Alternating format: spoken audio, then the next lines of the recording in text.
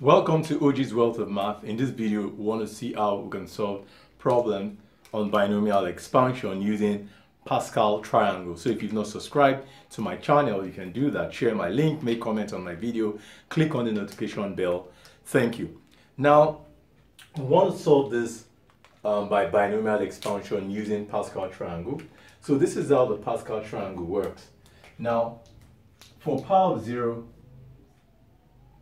I have this coefficient. For power of 1, I'm going to bring 1 here and 1 at the end. This is power of 1. For power of 2, I'll do the same thing. I'll bring 1 at the end.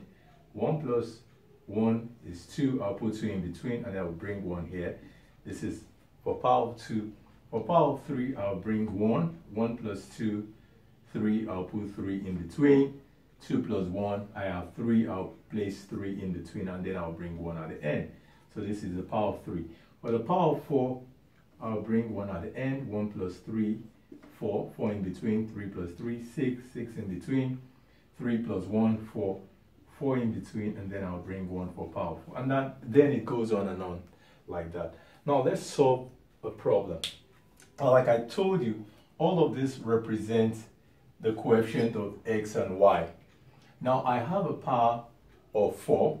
So what I'm going to do, I'll start with this, the coefficient of 1. I'm going to write xy plus, I'll do the same thing, 4xy, because I'm taking the first and the second variable, so plus, I have 6xy plus, I have 4xy plus, I have 1xy. Now this is the whole idea. Now, because in this expansion, I have a polynomial of 4. So the first variable will start with a power of 4, and the second variable will start with a power of 0 all the time. If I have a polynomial of 10, the first variable, which is x, will start with a power of 10, while the second variable will start with a power of 0.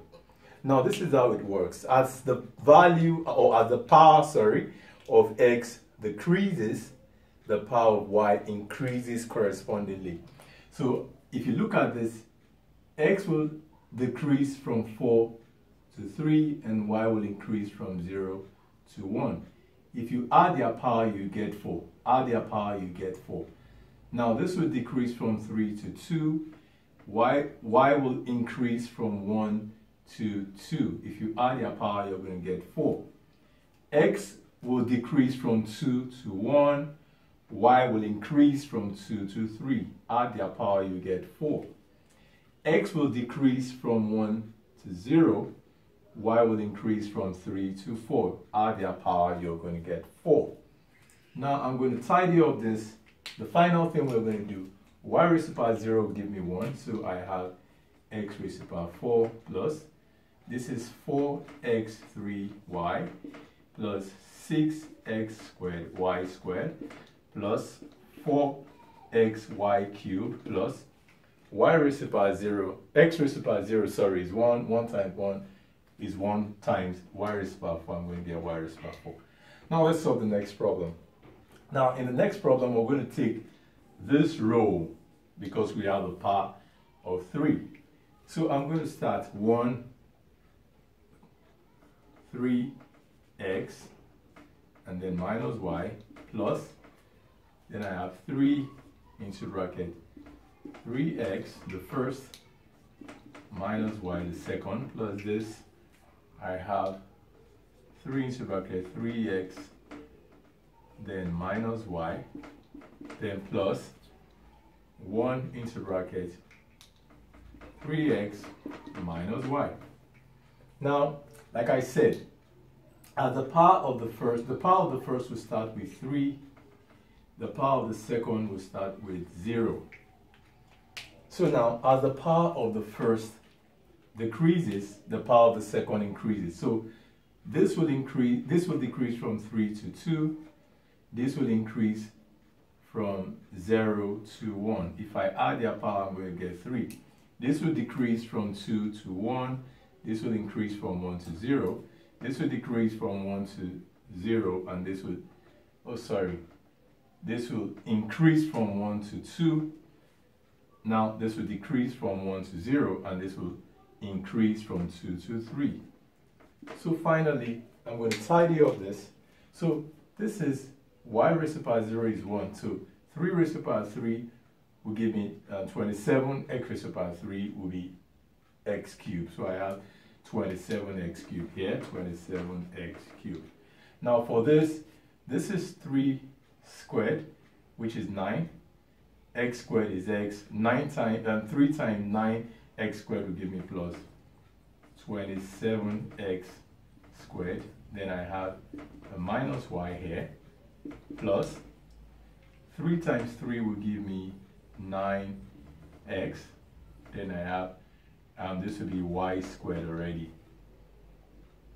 Minus y times minus y will give me y squared. Then plus, this 3x raised to the power 0 is already 1. Now if I have minus 3 cubed, when you have a negative here and then you have an odd power, then your answer will be positive. So I have positive y raised to the power 3. Or if you don't want to do that, you can multiply minus y times minus y times minus y to give you minus. Sorry, to give you minus, not plus. To give you minus y raised to the power 3. For odd power, your answer will be negative. For even power, your answer will be positive. Now the final thing will be 27x raised to the power 3. This is minus plus will be minus 27x squared y, then plus 9xy squared, and then minus y cubed. So this is how to solve a problem on binomial expansion using Pascal's triangle. Thanks for watching my video. You can always subscribe on OG's Wealth of Math, share my link, make comments on my video, click on the notification bell. Thank you and have a great day. Bye.